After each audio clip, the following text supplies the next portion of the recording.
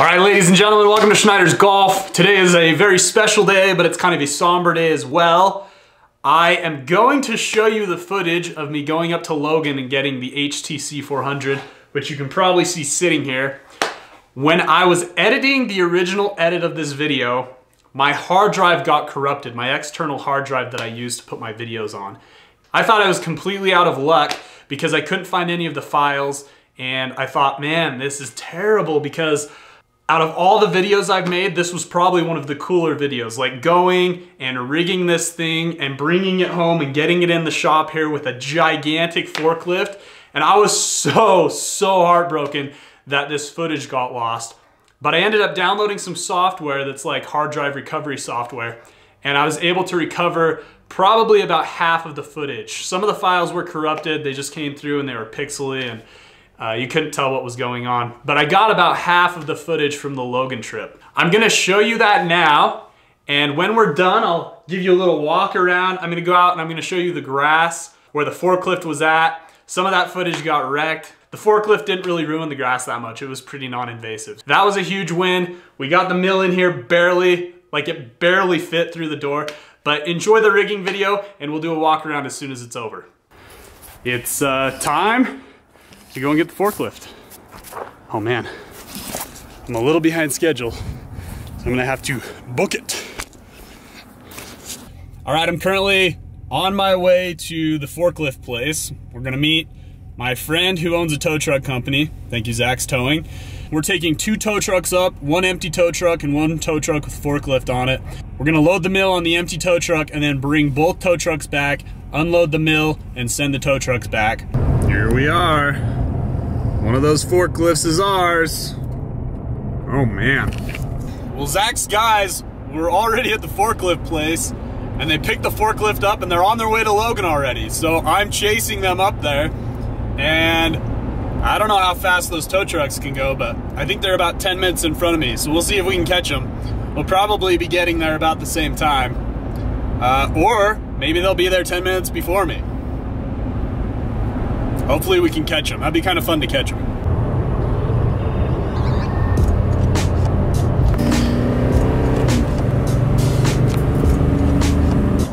Look what we found. Our forklift. Right there. Trundling its way up the mountain. They gotta go slow. She's a heavy girl. Got a flatbed. We got a big flatbed truck here, and there's our forklift.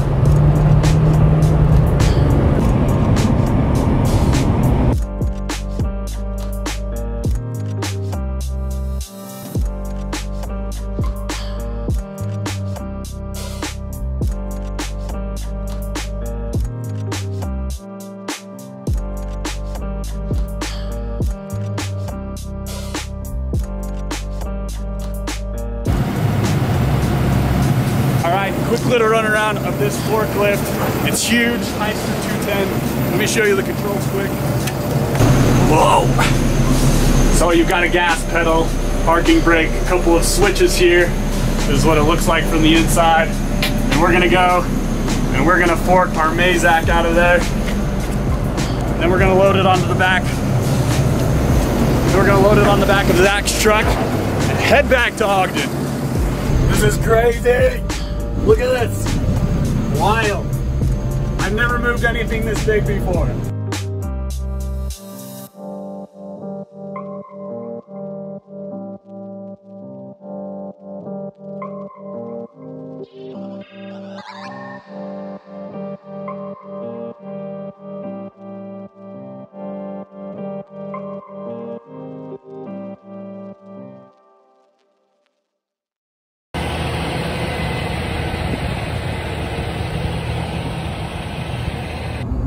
All right, the mill is on the truck. The forklift is on the other truck, and we are headed back down to West Point to unload this into the shop. I'm hoping that the ground is still frozen by the time we got there. We're a little bit behind schedule-wise, but we should be okay. I'm hoping that the bigger forklift is going to spread the weight out a little more evenly than the smaller forklift would have. I guess we'll see what 40,000 pounds worth of machinery on the grass looks like. Could be bad, could be all right. We'll see. All right, shop's empty. Chip tank's out of the way. Forklift is ready. Let's move this into the shop.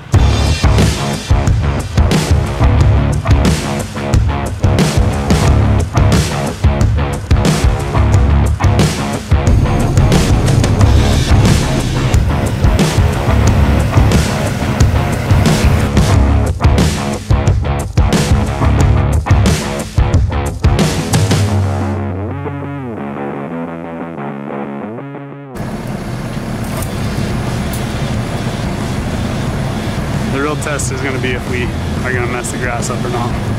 Fingers crossed we don't.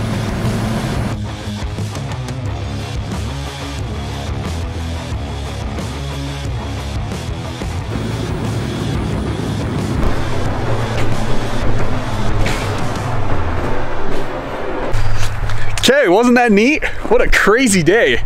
Getting that huge mill inside my tiny little shop here. I'm going to show you the grass really quick. You might be able to see some of these ruts here. We've gotten some snow since, so it kind of covered up the path the forklift came in on. But nothing too crazy. You can tell the grass, maybe we had a little skid mark here. There was some parts back here where the forklift was turning on the grass. But it really didn't do very much. This is a good angle here. You can kind of see these forklift marks here. But it didn't really ruin the grass, which was awesome. It was still kind of frozen when we brought it in. All right, are you ready? This is the HTC 400 Mazak. So a horizontal milling center has the spindle turned on its side, and it works on these pallets here. And these pallets can be indexed 360 degrees on the degree, so you can move it around. The tool changer is a big wheel that's back behind this door that opens and closes. Lots of coolant nozzles inside of here, crazy amounts of coolant. If you remember from the chip conveyor video, there's 3 coolant pumps on here. So this thing cascades a ton of coolant, and that forces chips out of the side and down into the chip conveyor. Has a Mazak 640M Fusion PC controller. TBD on this thing. I don't know if I'm going to keep it. This might be getting a Linux CNC retrofit. I will tell you more about that later on. We have a tombstone here, which is mounted, which is really cool. Thank you, Kurt Work Holding. They hooked me up with these soft jaws so that I can machine them and get this all back to kind of spec of where it was at the factory. These are just some blanks they sent me, but I can pull the dimensions off here and make some new soft jaws. And what's really cool about these is they can be flipped 4 directions, and then you have these little mini vices. So there's 4 little mini vices on each tombstone, which is a lot of work surface for me. I'll be able to put a lot of repair tools or whatever. These are all little mini dual vices, which is awesome. A lot of work holding here on this tombstone, and I got 2 of these, which is really cool. A little look inside the cabinet here. You golf guys will probably be bored, but you machining guys will love this. We got all our contactors and snubbers here. We've got the drive parameters control. Now, one thing that's cool about Mazak drives, or these Mitsubishi drives, is there's only one control line, and it daisy chains through the drives. It's called SSCnet, and so just one control signal controls all of the drives, which is pretty crazy. I've never heard of anything like that before. I had started kind of researching how SSCnet works. So we will see if we use this. This might be a retrofit project to be determined. So you have your x-axis here. Y moves up and down in a horizontal, and then Z comes in and out this way in a horizontal. So it's kind of crazy. It's easy to flip up the axes. That's about it. I want to get it on some skates. I want to get it moved in here where I had it in the beginning of the video.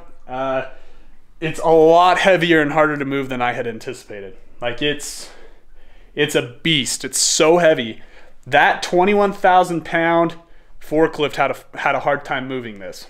So good rule of thumb, if you're gonna move machinery, you need to get a forklift that's about 1/3 heavier than the load that you're moving.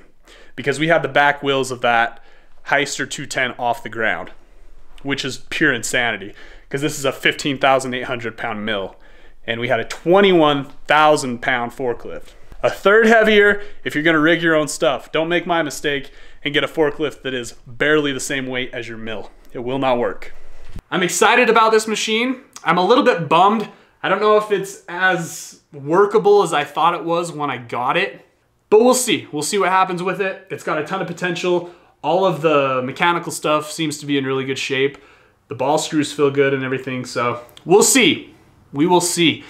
This project doesn't seem quite as daunting as it would have been had I not done the aero retrofit. We'll see what happens with it.